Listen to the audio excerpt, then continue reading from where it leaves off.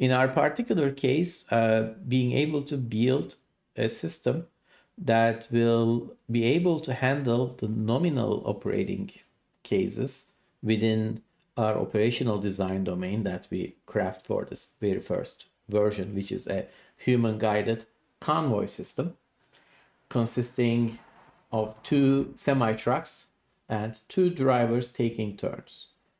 There's a driver engaged in the lead truck. There's a driver in the second truck, but the driver in the second truck is not actually driving. It's in the bunk, it's in the sleeper berth, resting, taking the federally mandated rest as the truck drives itself and follows the leader from a close distance. So effectively, one active driver helps moving 2 trucks at a time, and 2 drivers can periodically swap places. So you never have to go down. Almost around the clock, you can have an operating convoy on the roads. You can this way deliver twice as much cargo to twice as far and twice as fast. That's incredible. While reducing the operating costs significantly, reducing the fuel consumption and associated carbon emissions significantly. Awesome. And basically crafting a win-win-win for all the stakeholders involved. Welcome to Collaborative with Spencer Krause.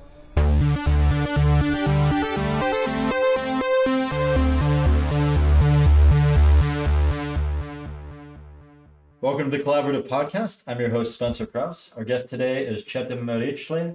Çetin is the CEO of Locomation. They are a company doing incredible things with autonomous trucks right here in Pittsburgh. Çetin, welcome to the pod. Thanks for having me. It's a pleasure. I've been wanting to have you for a while, but you are an incredibly busy man, one of the hardest guys in Pittsburgh to get a hold of, understandably. It's been a busy year so far, and I'm very grateful for it. It's been a delightful year. That's awesome. So you mentioned you just went up to 90 employees when we were kind of warming up. So we were 19 in September of 20, and just a little bit later than a year, we are now 90 plus. So we effectively quadrupled in the last year. Holy moly, that's incredible. So what was that like, I guess, commanding that kind of a growth? I mean, I can only imagine myself. So from the very beginning, myself and my co-founders and our entire team, basically, we are deep believers in right sizing. Yeah. So you need to right size the team. You need to right size the problem. You need to scope the problem at hand properly so that you can actually wrap your head around it and you can actually come up with a definitive bounded plan. Yeah, makes sense to me. And from the very beginning, again, we knew that this is not a problem for 5 people or 15 people or 20 people. It's not even a problem for 90 or 100 people. So we are still growing fast, and we will be probably in the low hundreds in the next couple of years. Wow. But it is not growth for the sake of growth, or it's not being under the false impression of, all we need is more people, and with more people, the problem will solve itself. So that is not how we are operating, and that's not how we believe a company should operate. Yeah, that makes sense to me. So I guess then, I mean, I can only assume, I've never worked on self-driving, but it seems incredibly complicated and like you need a lot of, human power to solve it. For sure. I mean, there's nothing ever easy about, anything robotics, right? So you're a roboticist, and you know that systems thinking and coming up with complex systems, doing meaningful work is very difficult. Doing that as a product that then you can scale and do it in a reliable and cost-effective way is maybe an order of magnitude, maybe more. Yeah, I believe that. And with automotive, you have no room for errors. Right. In any form. Right. And that's all, of course, is driven by intellectual power. Yeah, makes sense. But intellectual power has to be planned. And what we are trying to do, and I say trying to do, because that's an ever-growing and ever-improving strategy. We are not perfect. We were never perfect. And most likely we will never be perfect. Nobody is. But what we are trying to do, and trying to do a little bit better every day, is to look at, again, the stage we are at what are the imminent deliverables for the foreseeable future? Yeah. What is the doing basically a gap analysis and needs assessment. Awesome. What we need in terms of capabilities, in terms of technology, and what we need in terms of resources, financial resources, physical resources like test tracks or office space, etc., and human capital, of course. Yeah. How much engineering, project management, design, what kind of skills and how much of that. And we are trying to grow the organization to that right level.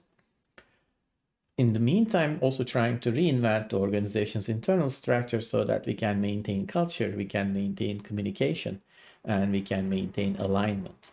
And these are not fire and forget type of problems. You don't say that, okay, so let's have a great culture, and then you figure it out, you write it down. You're done forever. You're done forever. It's not like that. You're going to wake up the next day and you're going to fight to keep that intact or improve it. So what are some of the cultural things you found yourself having to sort of push back, and how did you fix those alignment issues? Not necessarily push back. I'm the luckiest person in the world, and we've been extremely fortunate to have built a team with so many fabulous, like-minded, genuine, wonderful people that you would love to spend time, even if you were not working at the same place. Yeah, that's awesome. And that sounds like a dream. And one of the things that It's myself... a dream when you build a team like that. Exactly. I've only ever done it on a smaller scale, but I admire that. The beautiful part of that I am so proud of is this was deliberate.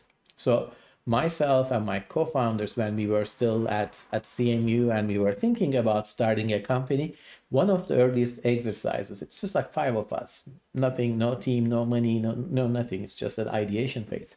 One of the first things we did was to write down the values that we want to build a company around. Oh, cool. And what kind of a culture we wanted to build, what kind of a company we wanted to build. And of course, everybody listed their priorities, and they're maybe over 80%, 90% over that. One of the big patterns there was that we wanted to build a place where we as individuals would be excited to wake up every day and come to. I feel you on that. We would love to build a team where we would be excited as individuals to come and see every day, to hang out, to work with, to accomplish things together. And again, so far, it's been wonderful. Not without challenges, but wonderful, extremely rewarding. Awesome. And I'm very excited about the future. Sure. No, that's really cool. And I mean, yeah, no, I've definitely I can admire that a lot.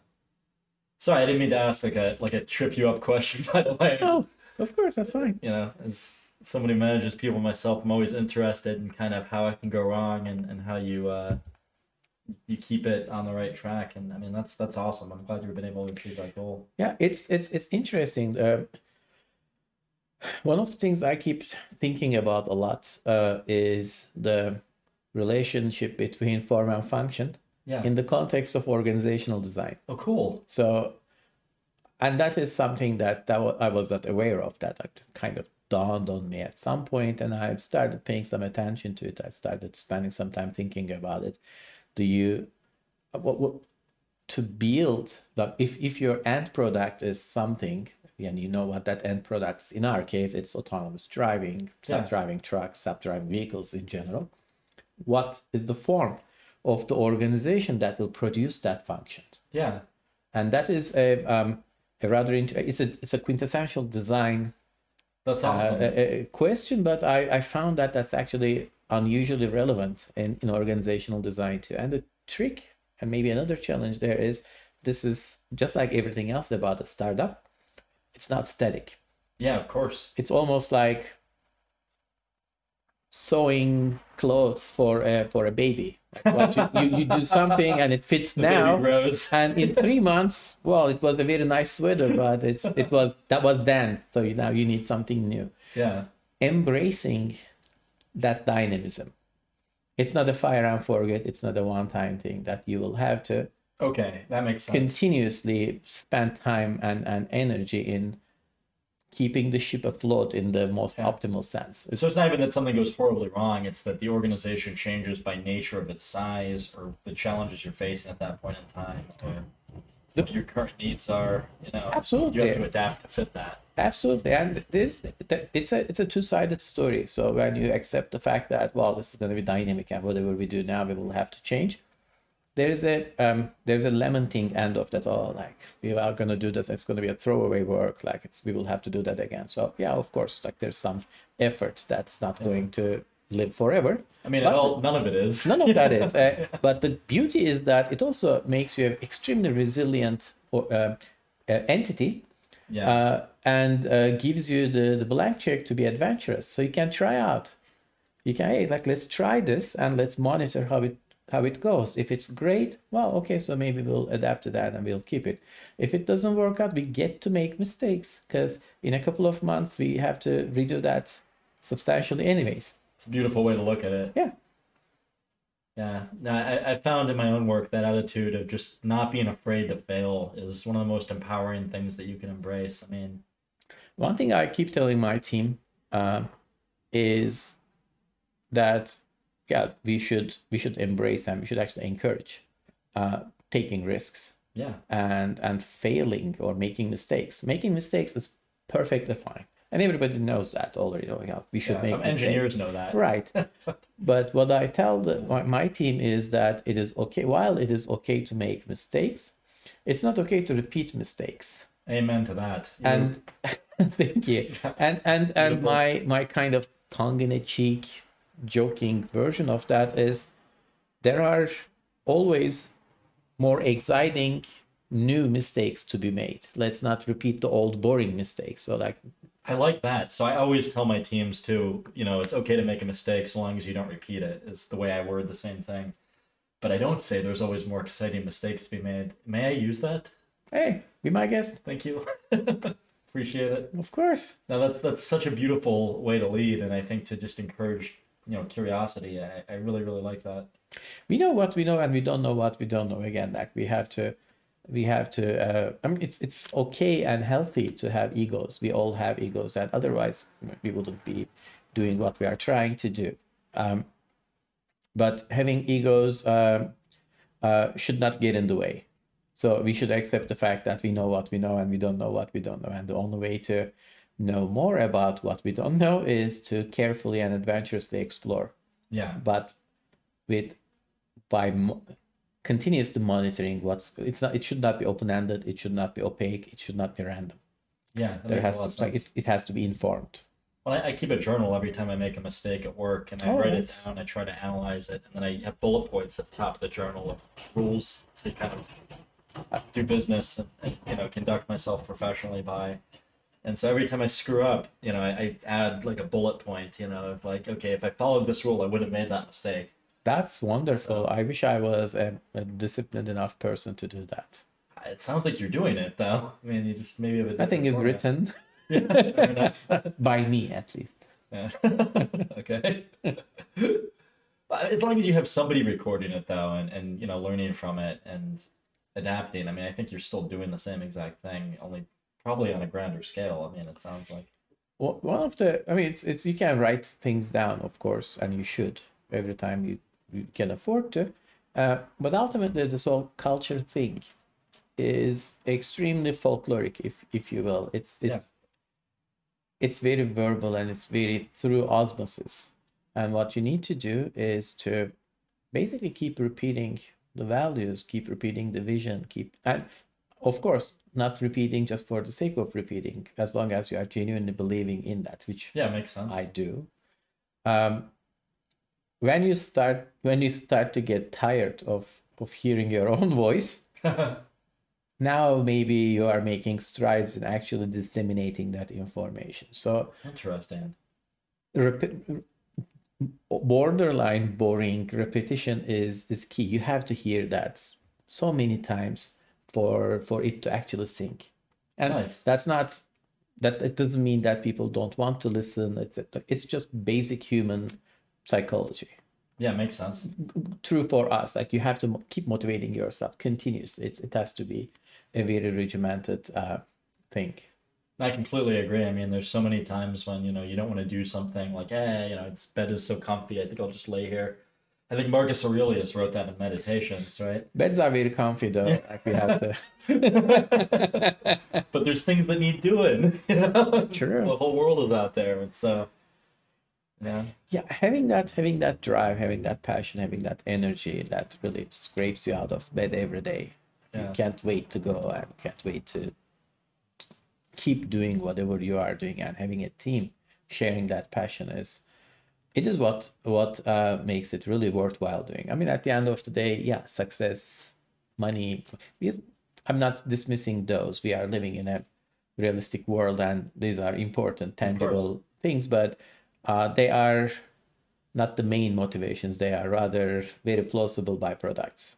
Yeah, that makes sense to me. I mean, and some of the most fulfilling work I've done, I mean, the money's been good, but that wasn't the reason I did it. I did it because the projects were fascinating and I felt like I could lend something to that field. And so it sounds like that's your motivating factor more than anything else. And Absolutely, I applaud absolutely. that. Yeah, It's yeah. beautiful. So I guess one thing I'd like to ask just from where you were talking is, as your organization's grown, Mm. are there any values or just kind of rules of thumb or, mission statement ideals that you felt just didn't really fit in anymore that you had to adapt to grow it? I mean, ideally, your vision and mission statements are generic and bold and audacious enough that they are actually elastic enough to live through multiple stages of the company. And That makes you sense. don't need to go and revise your mission or vision every time you, I don't know, grow the company a little bit. Yeah. But the way you are catalyzing the team around it has to change. So there Okay. are interesting phases again that I'm going to go back to right sizing. Sure. So when you are just starting, when you are a very small, very intimate team, your communication overhead is very low. Everybody can communicate very intensely and all the time with everybody else because this is something manageable. And that basically keeps everybody completely in sync. If there are any disagreements, they cannot live for long enough because everybody's communicating with everybody. So the disagreements or different directions, etc., will have to solve themselves very, very quickly, and that happens very naturally. Nice. As you keep growing, you have to start bringing in deliberate structure into the way you are organizing and the way you are communicating, and that's when communication starts becoming a challenge. What's the size at which you kind of hit that hurdle, like roughly? I think, well, maybe that's different for every organization, and it's Probably. difficult to generalize based on just like one data point. Even for us, probably that could have gone differently in different universes. But Sure. it's like from almost 0 to like 20, 25 is one thing. Yeah. 25 to 50-ish is one thing. 50 to 70, 80 is another thing. I don't know when is our next kind Yeah. of stage. It's probably not 100, like Yeah. 180 or 80 and 100 are relatively very close, but maybe around 150 or so that you have to rethink certain things again. And as you grow, your bandwidth increases, but your efficiency tends to decrease. Yeah, that makes sense. And communication overhead tends to increase. Absolutely. So the battle shifts from the day-to-day battle shifts from how am I going to do the leaf work? How am I going to do the actual technical work or actual work of sorts, whatever needs to be done, to how am I going to organize so that as a team we can get the work done in this increase. So it's basically you are trying to optimize for efficiency. Yeah.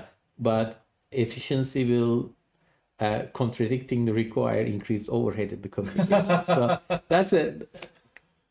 that's a fascinating phenomenon. I completely agree. Yeah, it's pretty interesting to observe that as well.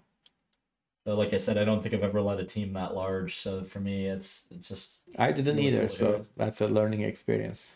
Are there any like advisors or mentors you turned to help figure it out? Was it Oh, a mostly lot trial of and error? people. I mean, that's one of the. I mean, I I claim credit for very few things in life, but Sure. somehow managing to be the dumbest person in the room is what I excel at. So No, that I, feeling. I always, I've been extremely privileged, extremely fortunate to always have access to people way more knowledgeable, way more experienced, and way more smart than I am. So that continues today. I'm very fortunate to have access to a very distinguished set of people as mentors, as advisors, That's incredible. and they are extremely generous with their time and with their knowledge. Yeah. Of course, what you need to be aware of is that no one is going to come and run your organization or your team for you. Of course. At the end of the day, that is still on you, but you at least have access to different opinions, maybe past experiences and guidances and advice. So you have to take those and do something with it. Yeah. I mean, I agree, right? I mean, there's a couple of advisors I personally go to. And I mean, there's been times when, you know, I've had a difficult decision. I haven't been able to get a hold of the person that I know would know how to solve that problem. Like, well, I guess I have to make a decision and roll with it. You know, as Zig Ziglar said, fall forward. So pick a lane. So, excellent. Yeah. That's and again, it's a very, very humbling experience to learn from people who have done this before or who have seen situations like that before. It's extremely good if you actually have access to people who can give you contradicting advice, because I agree. they have seen similar situations panning out differently. Different universes. Yes, different universes. Exact. That little, the tale of two cities. Absolutely. Dickens Yeah. universe. I find that fascinating as well, because you could see, you know, how it went and sort of just pick aspects of both sometimes in some cases and combine. One thing that, again, for me or for us in general as a company, of course, we are relatively early. There are a number of things that we have to wait and see or execute and see how they turn out to be. But one of the things, again, based on like looking at around and trying to understand the underlying mechanisms, there is a significant role of luck, or luck as in the collection of all the things beyond your control. I like that. That's a good definition for luck. It could be good, it could be bad, but anything I should say an accurate definition for luck. Right. Exactly. Good luck or bad luck. So being aware of that is also, I think, keeping that in perspective is great. Because, and maybe that's like a little piece of unsolicited advice to whoever will be listening, especially people doing a startup or considering doing a startup. It's an inevitable roller coaster. From afar, every company looks extreme, just like the social media. When you look at Instagram, everybody has perfect lives. There's nothing wrong. There's not, yeah, and in reality, that cannot be true. For the companies, the corporate version of Instagram is LinkedIn. So when you look at the LinkedIn, the only social media I do anymore. Yeah, it's great. Everything is just up and to the right. But inevitably, in the reality, every company, even the most successful companies, have good days or bad days, ups and downs, and that doesn't make anyone less perfect or less successful. It's just the reality of the game. So knowing that there is a great deal of factors beyond your control should give you an even keel perspective there. So when something super good happens, yeah, like pat yourself on the back and cherish and celebrate for sure. But don't fall into the trap of egotism or like a premature victory laps. And similarly, sometimes not so good things will happen. Again, just part of life. Don't take anything personally, or don't go into these like huge swings. Filter, almost like apply a low pass filter to whatever is happening to you in life. I really like that. I mean, that's wise, I would say. Um, It maybe takes away a little bit from the celebrations, but it wow. makes up with the grief.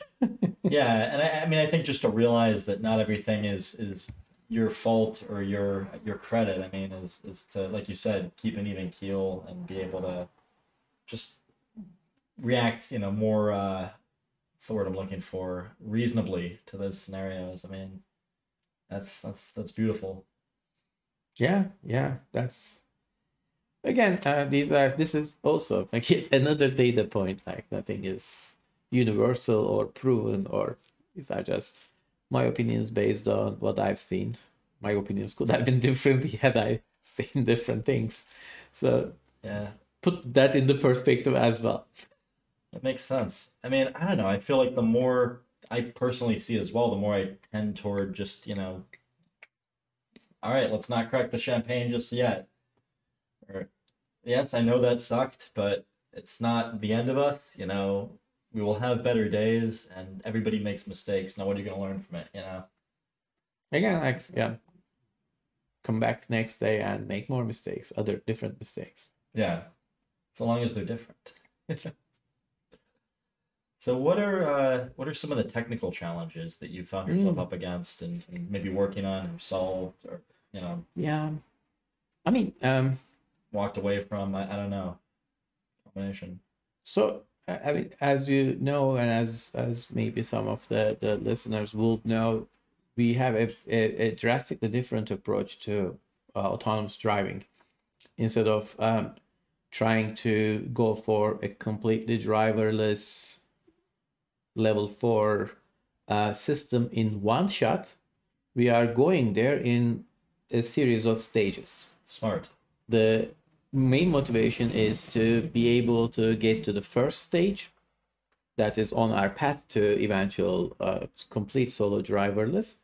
That first stage, we can get to the market, start deploying faster, start creating value faster, and of course, in the process, become a viable business faster. Yeah, makes sense. So what we are doing is we are deliberately decomposing the problem in such a way that we can get a subset of the tasks, focus on it, and first do one thing before we go on to do the next thing and the thing after and the thing after. But even with that downscoped, if you will, I'm not going to call it easier or simplified because there is nothing ever easy or simple about complex robotic systems.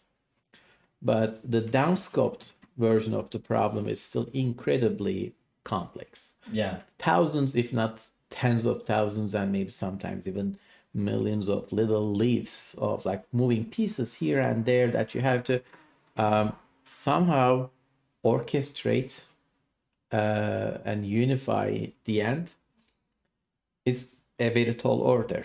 Absolutely. It takes a lot of hard work. It takes a lot of coordinating work, and again, the work itself is challenging.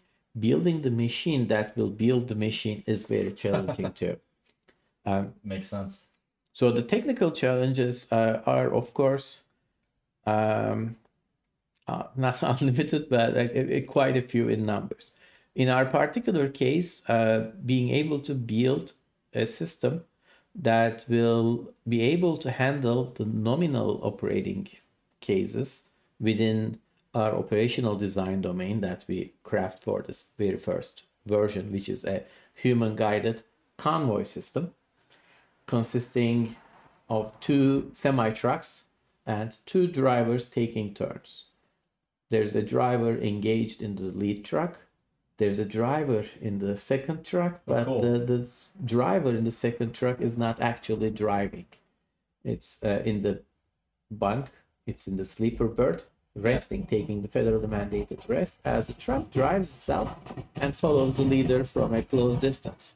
So effectively, one active driver helps moving two trucks at a time, and two drivers can periodically swap places. So you never have to go down. Almost around the clock, you can have an operating convoy on the roads. You can this way deliver twice as much cargo to twice as far and twice as fast. That's incredible. While reducing the operating costs significantly, reducing the fuel consumption and associated carbon emissions significantly, Awesome. and basically crafting a win-win-win for all the stakeholders involved. So this is a great problem definition. To make that happen, we need to make sure that we are designing a system that's going to be able to handle the nominal use case. It also should be able to handle a number of off-nominal situations. And it should be able to safely respond to edge cases. Yeah, I agree. And edge cases are different than the off-nominals. Yeah. Off-nominals are cases that we can imagine, we can think about. Edge cases are things that we don't know what they are. Okay. That's what makes them real edge cases.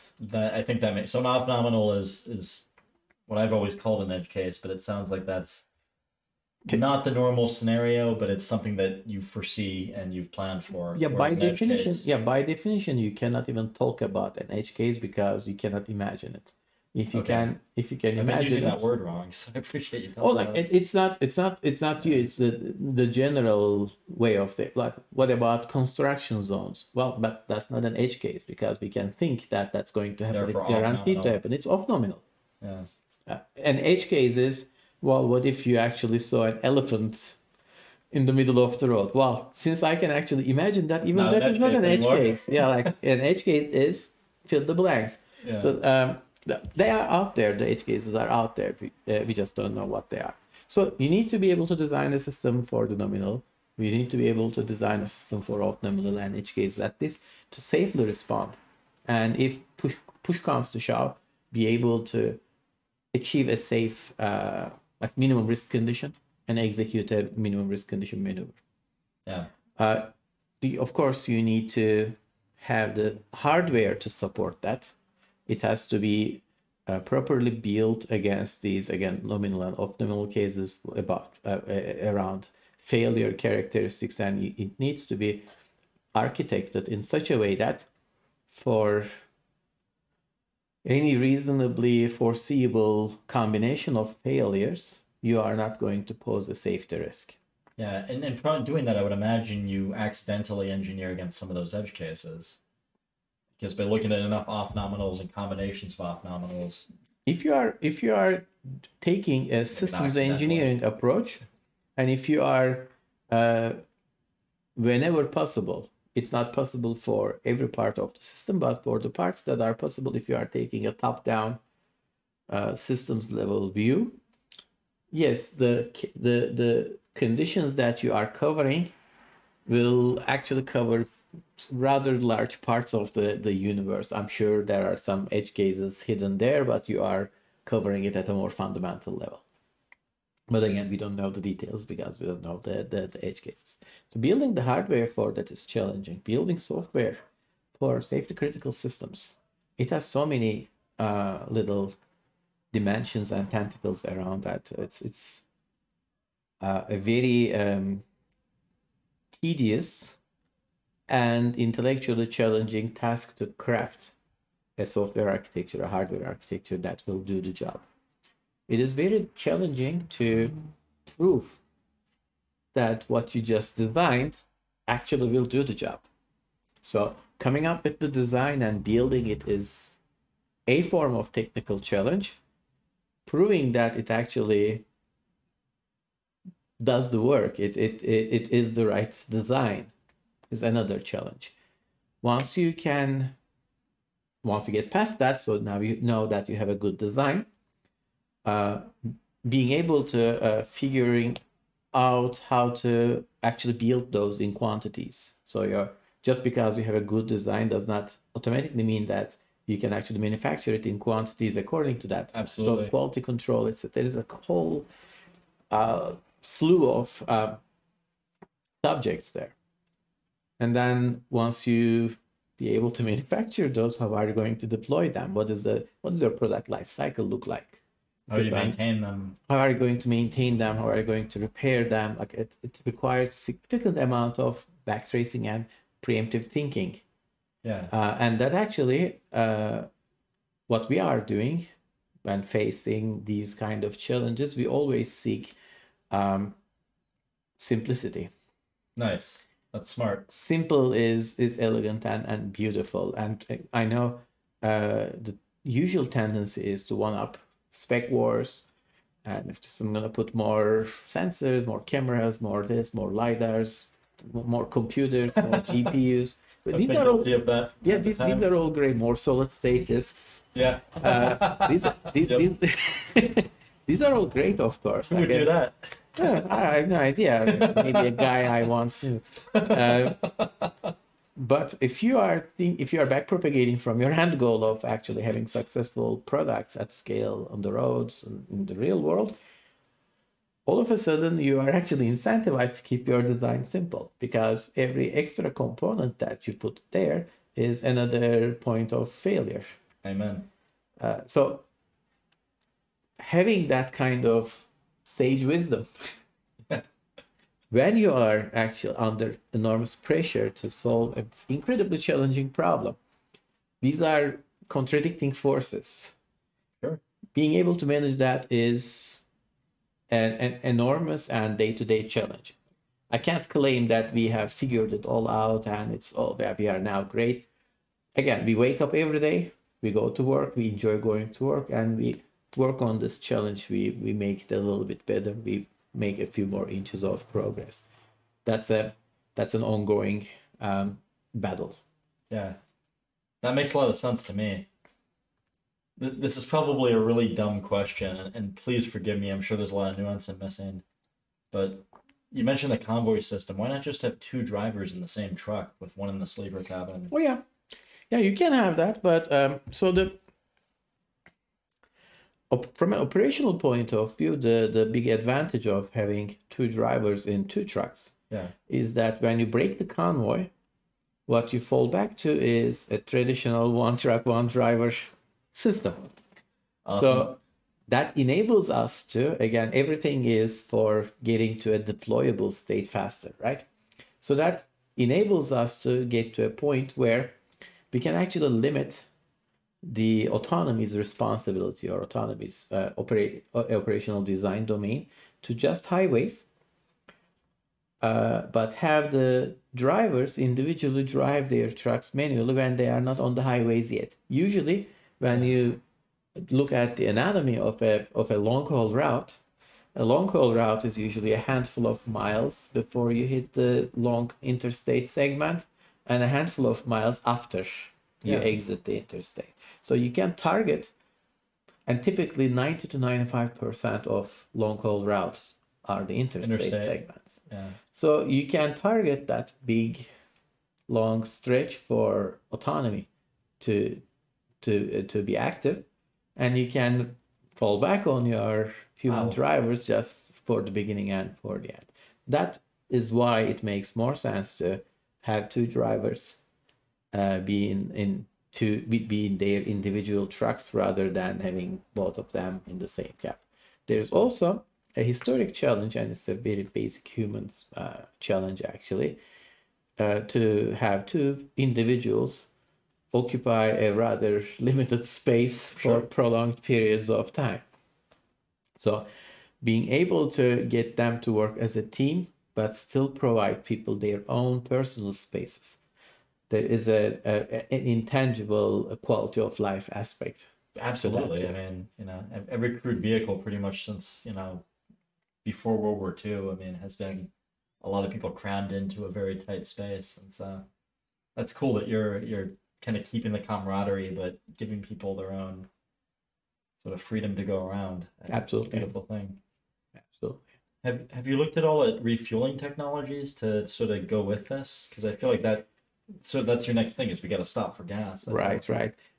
Not really for the initial years at least, because what we are looking to have the convoys operating for 20 to 22 hours a day. Oh wow! With 2 to 4 hours of downtime.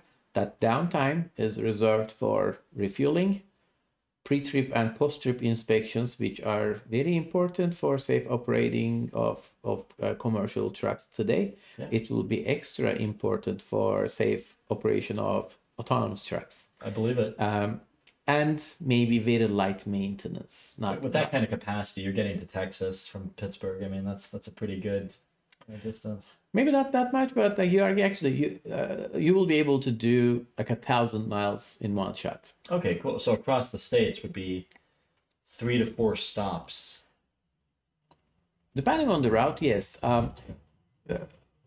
The main use case we anticipate is going to be roughly 500-mile round trips. Oh, then you're perfect. Like you basically start from this location, you do 500 miles, 500 miles back, you end up in the same hub or same starting point. Yeah. And then next day again. So it's like a very boring, but super awesome. Efficient. That makes sense to operation. me. And while you're loading the trucks, you're also probably refueling, which, now you don't have downtime anymore. You can, I mean, even today, when you look at how especially mid to large size fleets operate, refueling is a highly prescriptive operation. It's not just, hey, I'm running out of gas, so let me go and fill out. People are actually tracking gas prices especially in different states. Cool. And if you are routing, so you can basically prescribe and you can tell the drivers to fill up at a particular location because overall it's going to make more sense from a pricing point of view. Sure. So that, again, we are not everywhere possible, we refrain from inventing new things or adding more friction or adding behavioral change. So we would like to piggyback on existing workflows, existing habit, existing ways of doing things, unless what we are going to propose is going to make them, I don't know, significantly more efficient. That's a very level-headed way to go about solving that problem. There is you have to acknowledge that certain behaviors exist for a reason too. Sure. Of course, there's maybe some antiquated elements there that are just there out of sheer habit, but all of it is also pieces of knowledge and pieces of experience that as outsiders we don't know, but the industry developed that over decades. So there's maybe some merit in some of those. At least trying to understand that helps. I completely agree. I mean, when trying to solve any problem, I always try to look at how have people solved this problem before? Have people solved similar problems before? What problems don't look similar but really are similar in the solutions that you can port over? And I mean, you can make things that would be unachievable from scratch, achievable that way. So that's a brilliant way to look at it. If you try to do everything, you're just not going to accomplish anything. So we don't think we are that good, and humble. we are just. I mean, so here's how I look at it.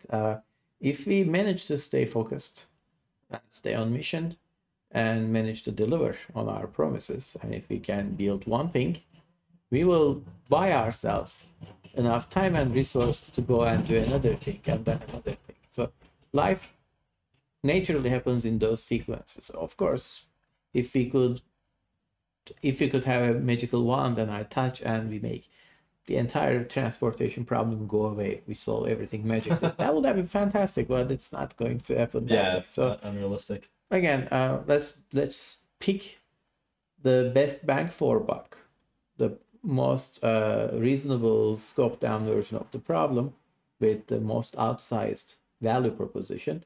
Let's solve it, and then identify the next one, and then identify the next one, and always continue like that.